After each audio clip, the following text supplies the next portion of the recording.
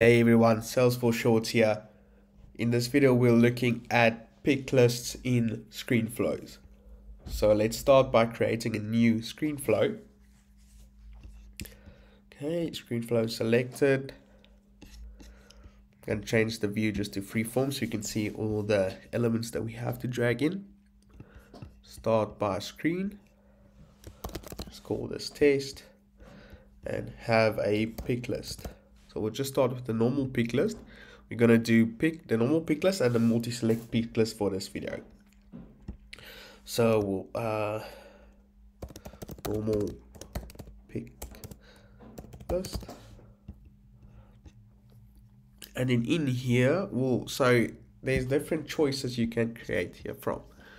So we can create our own custom choices that we want to have in the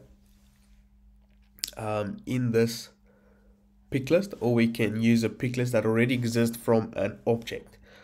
So just to showcase, I'll start with just a normal choice set here. So we can just say, let's use color. So let's use green, and then we have yellow, and then we have blue.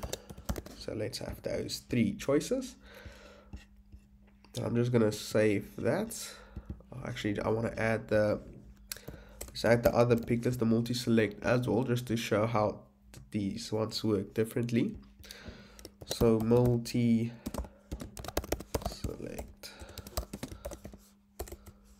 pick list.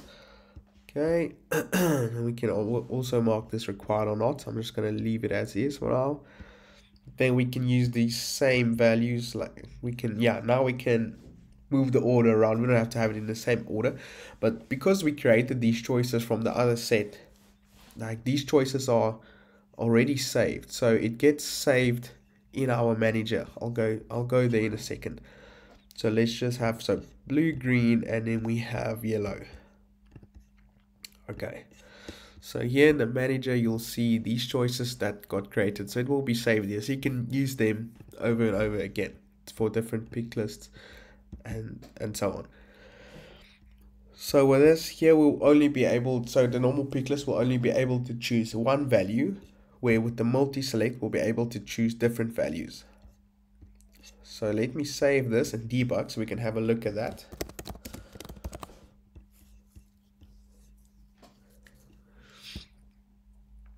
Okay, so debug to see how it looks.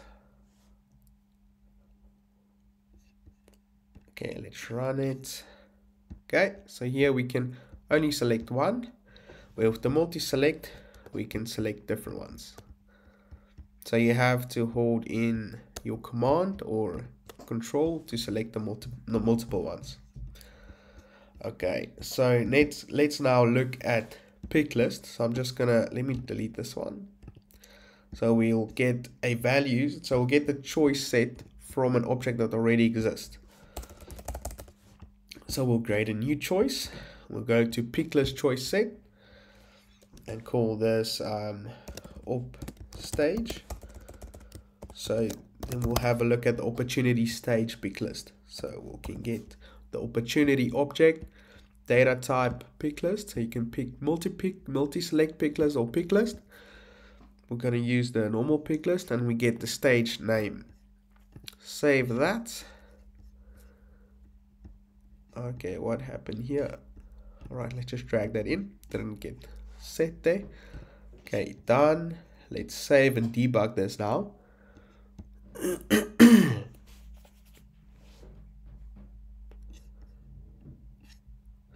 So now we'll be able to select all the stages that's in our object pick list for stage.